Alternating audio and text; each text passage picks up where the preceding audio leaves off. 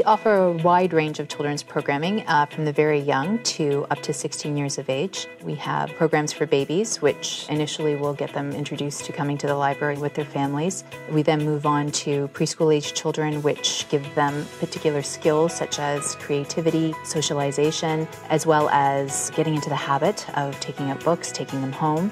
And there's nothing better than giving a child their very first library card. And then, of course, as they get older, it's important to continue to engage them and keep them coming back.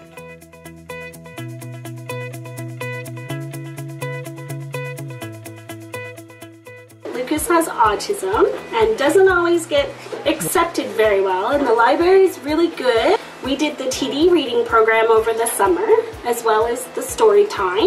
And there were some older kids in the TD reading club that were very supportive with his iPad, and as you can see now, he's started to talk, and before he was using his device, and now we don't need it. Yes. Yes. And you're quite proud of that, aren't you? Whoa. I like reading to the dogs because I love dogs, and if I make a mistake, they get to learn from it. And they don't judge you when you make a mistake.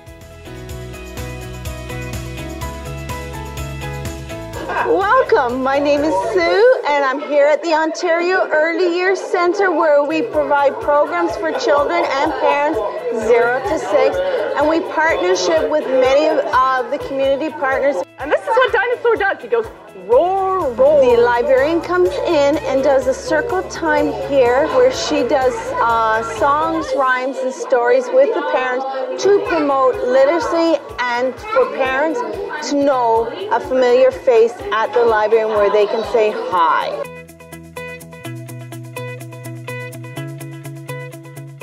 We work with the Adult Learning Program, and we're program coordinators, and we are governed by the Library Board. Now we're here at the Education and Employment Resource Centre, partnered with Partners in Employment, and they're an employment service agency. We are all funded under Employment Ontario through the Ministry of Training Colleges and Universities, and we provide service to people, helping them upgrade their reading, writing and math skills. We've seen people who've had very successful lives, had great jobs, have raised wonderful families and done well, but then realized, oh, I'm laid off and I can't go back to work where I used to without a grade 12, or I can't get another job. So we've seen people that have been so afraid at first, but then realize that they do have the skills and they can learn and just kind of rise above that. I've got a job in a factory, but I can't get a grade, without my grade 12, I cannot get a full-time job, so I will remain a temp.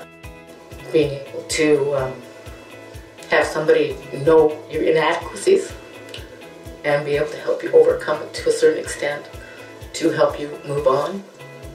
There's a lot of emotion when we initially meet with people, because it takes a lot of courage to come through the door.